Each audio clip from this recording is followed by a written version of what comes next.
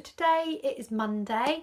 I've lost all track of days today. Okay, it's the 11th of May and I'm 20 DPO today, and what I'll do is I've done progression line pictures which I'm going to put in at the end. I'm still reading 1 to 2 weeks on a digital, so I'm hoping that will go up, but when I did the first digital it must have meant that I was probably just on a week, maybe just over a week pregnant, so it probably read a week and 1, a week and 2 days. So yeah, I'm quite happy with that. So I'm not going to test now till Wednesday because I've only got 1 digital left. I bought another one yesterday, but they're £8.99 each or 2 for £11.99.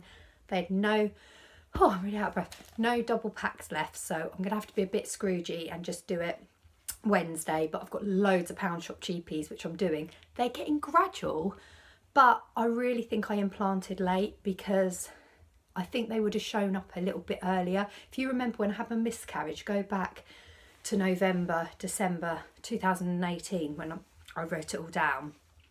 I had a very, very faint positive 10 DPO on a cheapie. So I think they show up when you're at least a few days past implantation.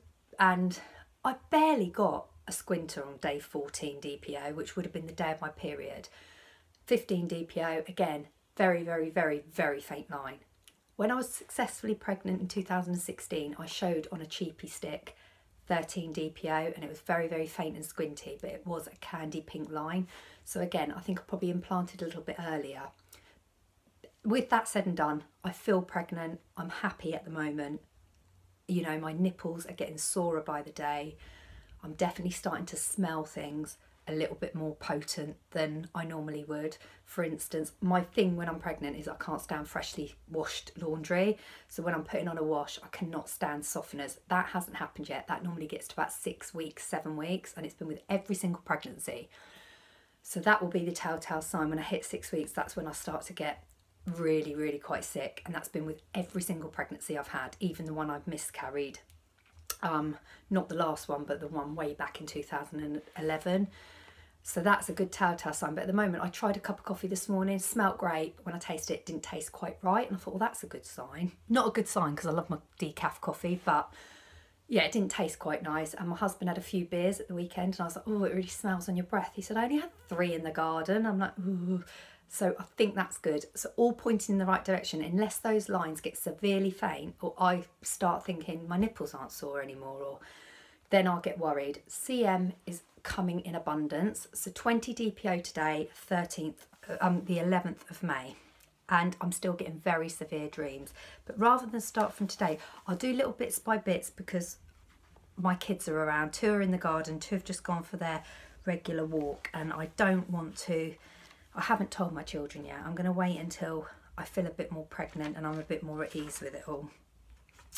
So we'll start back 5 DPO. I think that's a good one.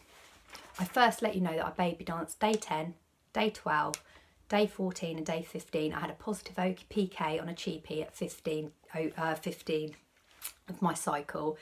We did it on that day and I did feel that was enough, to be honest, because I did feel ovulation pains that day later on in the day, so I was quite happy with that. Normally it's best when you get that positive to do it that day and the day after. But that was my baby dancing out the way. We used the Fertile Check gel on day 8 when we baby danced, which wasn't really counting, that was just for fun. But like I said, my husband didn't really want to use that anymore, so whether that seed was still there when I released my egg, I have no idea. But we did use Fertile Check the last cycle, which is a gel that you put in 15 minutes beforehand. I don't think it really helped us feel comfortable, but it might help like a pre-seed or something if you've had trouble to conceive. What I did differently this time was I had a little drink of cheeky Prosecco in my 2-week wait, which is very naughty, but I just felt it was a sunny evening. I only had 1 glass. I just wanted to relax a bit more. I've been a lot more relaxed, and when Aaron didn't want to do it on day 9, I was like, yeah, that's fine. And I tried it on with him on day 13, didn't want to know, and I was just a little bit more laid back this cycle. That's what was different. So we go from 1 DPO. My OPK definitely got lighter by 2 PM and CM was lighter. 2 DPO, OPK was light, it was hardly there. That's my ovulation test.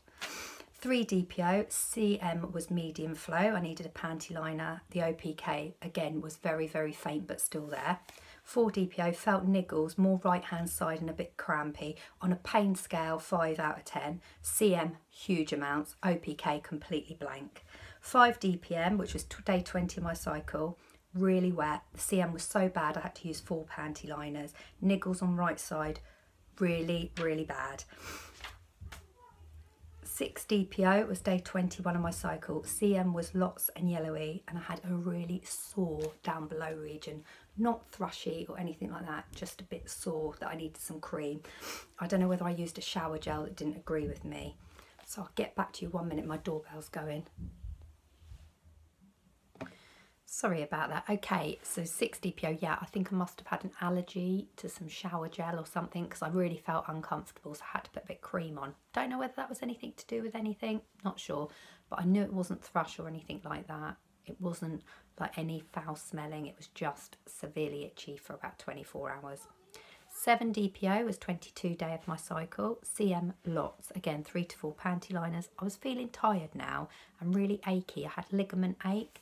Now, my leg aches a little bit now and then from that operation I had, but it was really achy and I was really hot at night that I had to take my pyjamas off and open the window, and my dreams were awful. I dreamt Aaron had cheated on me. Day 8 DPO, which is 25 of my, no, 8 DPO, 23 of my cycle. Stretchy feelings going on in my tummy. Felt a little bit icky in the morning, didn't really want a peppermint tea, which is unusual for me. And again, I had another horrible dream, so 2 dreams in a row, and it was that he cheated on me again, and I fell out with my friend Jo, which was really upsetting because she's a really good friend, and it was so realistic. That's a sign of progesterone's really high, I know that. So vivid dreams, people do have quite a lot. So that was 8 DPO. Day 24 of my cycle, which is 9 DPO, sore nipples. Now, not jumping through the roof, just a little bit niggly on the ends. And I felt a bit bloated. I felt dizzy every time I bent down, and I was really heady, and I wasn't sure whether it's hay fever because the weather's been quite warm, or whether it was just a symptom. So I wrote it down, and the CM, again, medium flow, 2 to 3 panty liners. So the dreams I'm having are still vivid.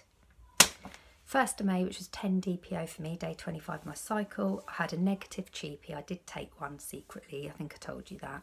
CM lots, headachy, bloated, and I started my vlog for you guys.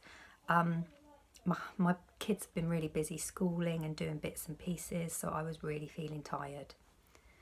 And then 11 DPO, I've written basically the same, bit heady, CM lots, feeling bloated. That was day 26 of my cycle.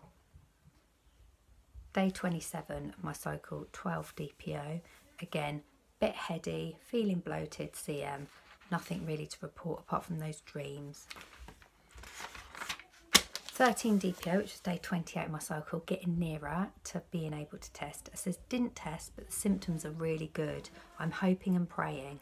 I've got leg ache, excess saliva, positive OPK test yesterday, CM lots of creamy and yellow, feeling nauseous in the morning, tired, stretchy, bloated, really spotty back and starting to get forgetful.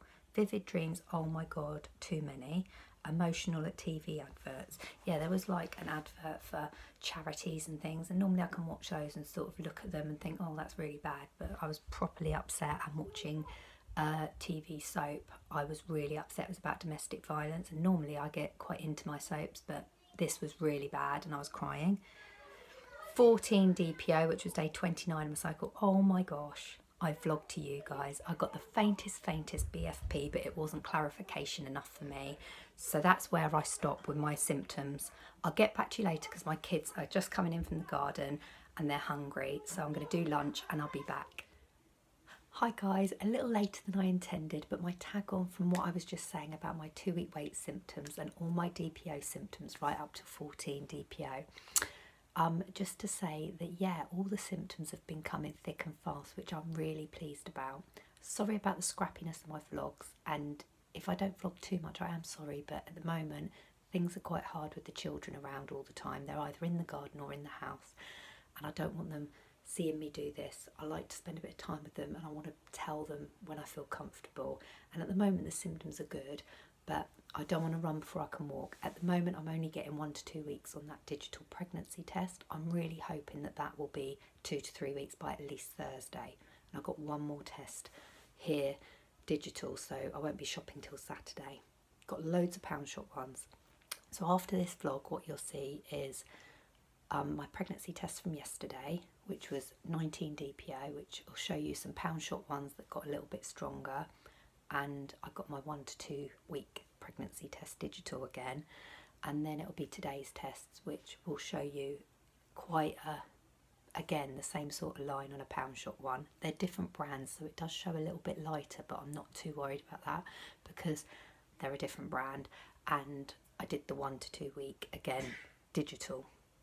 Now what I've done at the end, I know you're not meant to do this and I don't recommend it, but I've broken open the digitals just to see if there was a little difference in the darkness of lines, and I do think the one I did today was very, very, very slightly darker, so that gives me good hope. But even if they're the same, they are only a rough guide. I think as long as I'm getting the symptoms in my body and I feel pregnant, I think a woman's intuition and being in tune with the body is everything. So I think as long as I've got those symptoms still, which I have, like super thirsty, super tired, my sore nipples, I'm forgetful, there's lots I can tell you guys that I feel pregnant, so I'm happy at the moment. So yeah, I'm going to leave that digital that I've got in my drawer till I think Wednesday or Thursday. Today's Monday night. I'm just about to go to bed. It's 9 o'clock. It's really early, but I'm going to have an early night. I normally get in bed about 9, drift off about 10. I'm always quite an early bedtime person because we get up so early with the kids. And I will get back to you with a vlog.